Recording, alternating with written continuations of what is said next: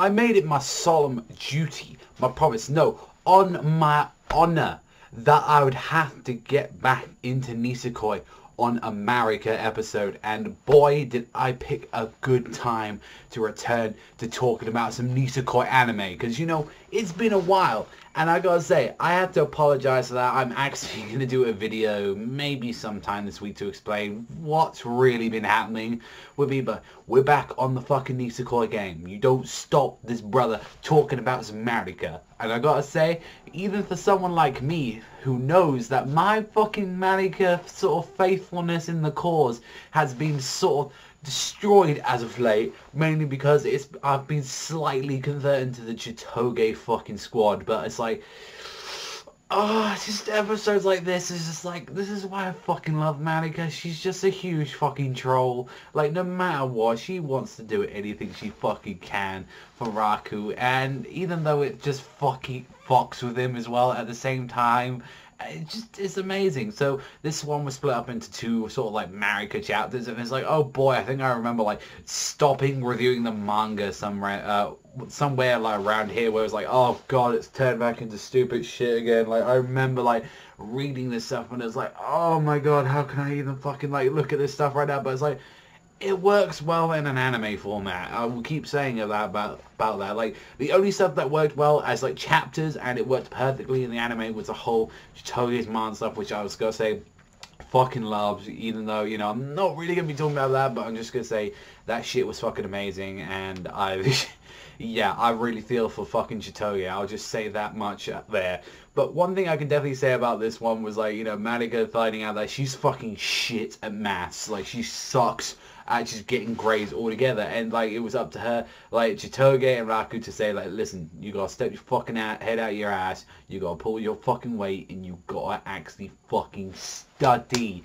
You, like, that's one thing you don't know about Japanese. The Japanese are fucking, like, serious when it comes to education and work. These motherfuckers normally go absolute ape shit. So it was like, if they saw someone like fucking Marika, they'd be like, fuck this motherfucker, we ain't got time for this shit.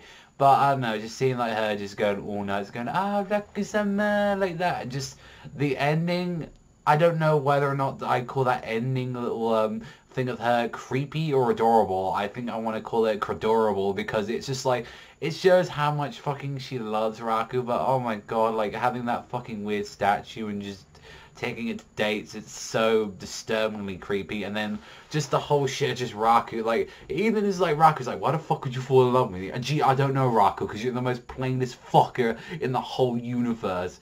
And I just love it, because it felt like it was more calmer with the whole parrot shit going on, where it's like, oh, you're gonna have to look after my fucking parrot. Okay, what's it called? Raku. What's the fucking parrot called? Oh, it's Raku-sama. And it's like, oh shit, this fucking bird, where it just started like setting shit up for like everyone to go down. It's like, oh shit, we fucked up. Like, at this point, it's like, we got some real fucking messed up shit going on here. It's like, this bird like started saying some shit. Like, literally Marika has put to this bird to say fucking like, oh no, Marika, don't touch me that way, or like, oh, you like it that way. It's like that raccoon. It's like, oh, just so much stupid shit.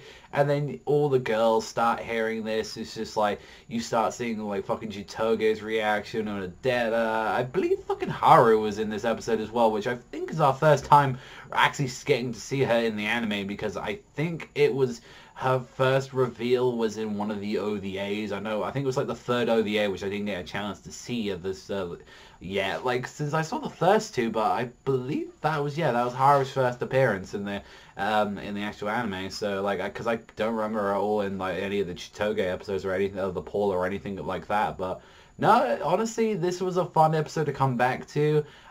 Really enjoyed it. I will definitely say I've noticed something since like I've been rereading the series of lately, and also as well like looking at the first episode again. This series, like they haven't put as much as budget as they did the second season. And that's kind of notable with a lot of second seasons, like comparing to the first one, because it's like you always put the fucking full starts when it's a new series and you go out and all that. But it's like, regardless of what, it still looks pretty, but it's not as like dynamic and not as like good as it was in the first season. Like, you compare it to Tokyo Ghoul, so like season 1 looks fucking fantastic. It looks fucking gorgeous, and then season 2 just looks average at most part. And then when you get to fucking Nisekoi, like, that was one thing you could always say about season 1 is that it's fucking looked fantastic regardless, every episode, every scene.